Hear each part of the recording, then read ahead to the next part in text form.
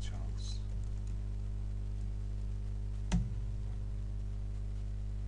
Right, and what we need to do now is just at the end of this method, action listener, I need a semicolon.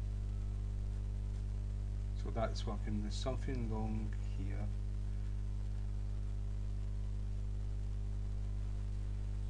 Yeah, action comes in here.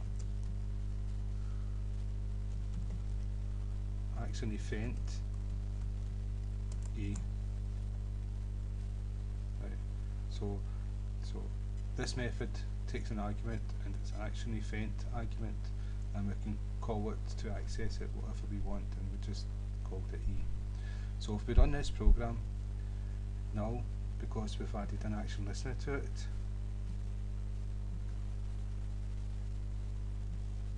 and if we go file, print name, Charles. So we've actually got this menu doing something with an action listener.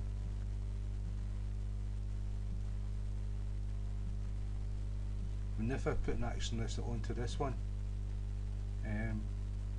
but you can imagine every single one of these has got if every single one of these have got their own action listener, how many action listeners you think is stored in memory and is listening all the time?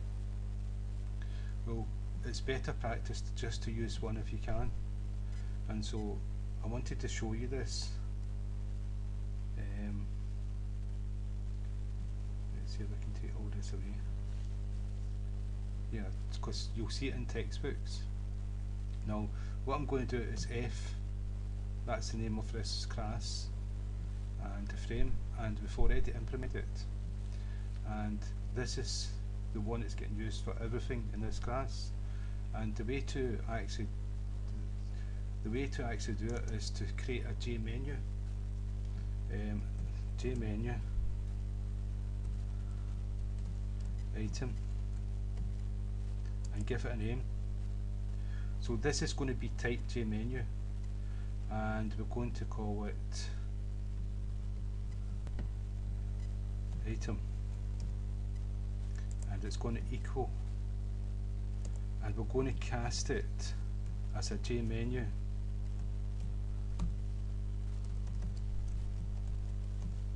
Item. And what we're going to do is we're going to use the action event E, and because it's got methods, this is the event that's going to be fired when we click that menu item. And so E dot get source. So when we fire an event, we can actually tell where the source comes from by this method here. And so this is what item is going to hold. And so if we do another if statement, and in here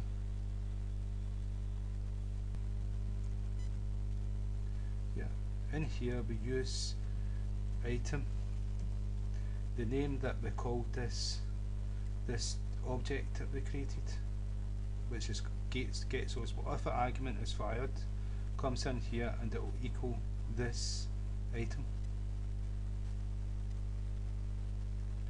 And so equals this item, yeah. And so what we can do, is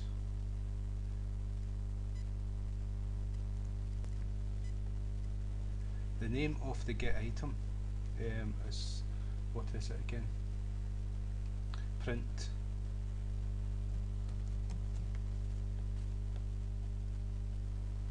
Is that right? Yeah, it's print. So if we fire, what I've got one more thing to do is print. This is inside main. So print, where did we done it here, right?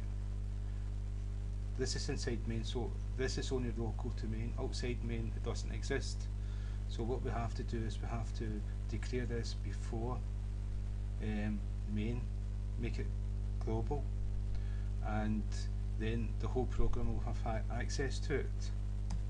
And so that's what I'm going to do, is go to the beginning of the class and do menu item, type this, change this to print. So we've created it static because it's going to be used inside main, and it's menu item and print, and so then we actually use it in here. But because it was declared here at the beginning of the class, it's global to the whole class, and so now we can use it down here. And so what will happen now, if we save the program, run,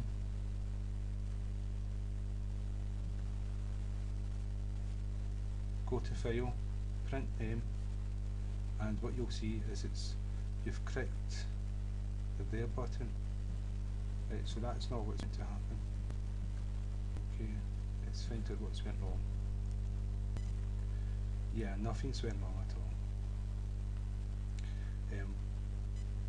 That's what's inside here, because I've cut and paste. So what it is we're to print out my name, Charles.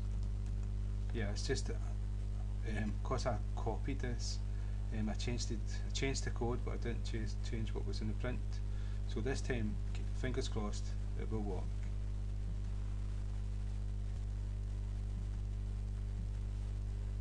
Here's open, Charles, there you go.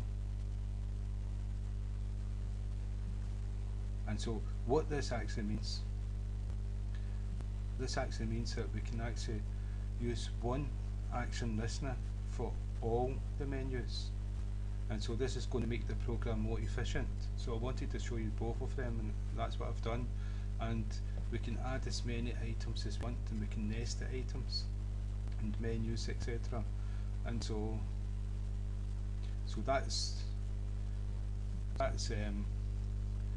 JMenus, that's menu bars and menus for your program. So I hope that's been of some use to you, and so again, thank you for your time.